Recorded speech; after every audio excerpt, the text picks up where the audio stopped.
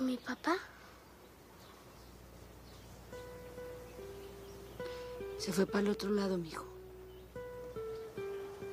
¿Cuál otro lado? Lejos de aquí.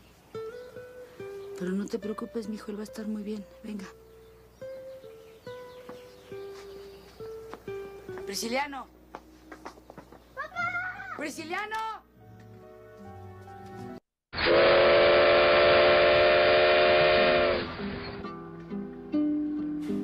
Human migration is the movement by people from one place to another with the intention of settling temporarily or permanently in the new location. The movement is typically over long distance and from one country to another, but internal migration is also possible. When you migrate, you also emigrate and immigrate.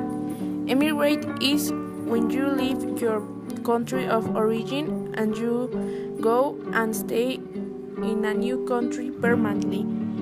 And immigration is when you are arriving to this new country. Migration is a mondial phenomenon and it is present in all the history and in every part of the planet. The migration has increased because of the development of the media and industrial revolution.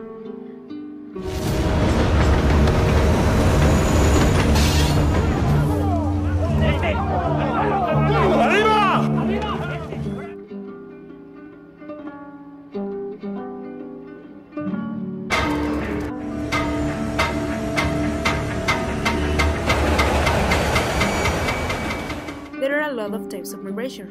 The first one is temporary migration, that is when the migrant stays in a place for a short of the time and then back home. Permanent migration is when the migrant is going to stay permanent in his place of destiny. Forced migration is when the migrant leaves his residence against his will or a situation that threatens his life. Voluntary migration is when the migrant leaves his residence place by his own will, looking for a better quality of life.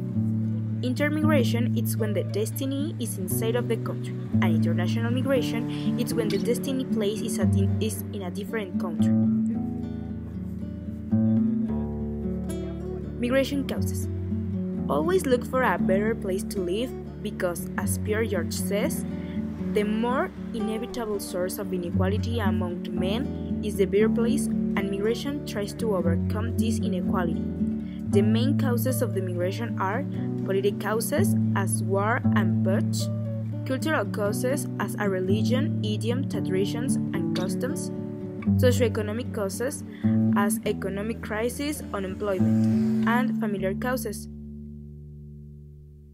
In our country, there are a lot of types of migration. In Mexico, as a child migration because of their parents are in USA or because they want a better economic status in addition to a better lifestyle.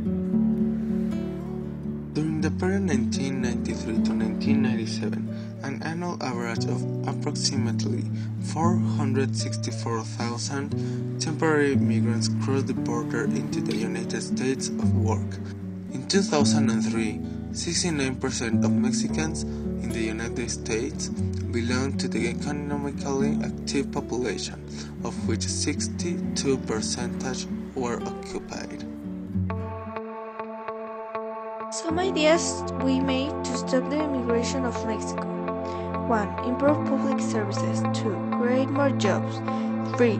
Improve the education. 4. Create more enterprises inside the country instead of bringing international enterprises.